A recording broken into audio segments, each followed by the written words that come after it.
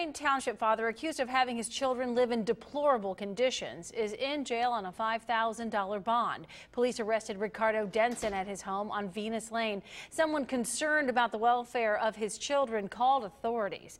Police say on one occasion, Denson's 2-year-old son left the house, walked up the street, and was almost hit by a car. Denson has 6 children. We talked to his neighbor who says he was surprised this happened. I didn't expect that to happen. I mean, he'd go to work, take care of his kids. Police say Denson was sleeping inside the home when the child was wandering. Hamilton County Job and Family Services is investigating.